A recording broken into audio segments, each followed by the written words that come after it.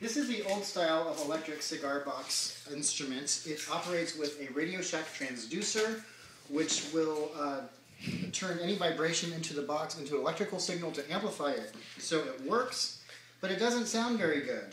In fact, if you try to turn it up loud, you get feedback, you get noise. It's a sound man's nightmare. It is, you don't want to plug this through on a live set. This is the new style of cigar box amplification. It uses a pickup like you would find on any electric guitar, and you don't get the feedback, and it sounds much better.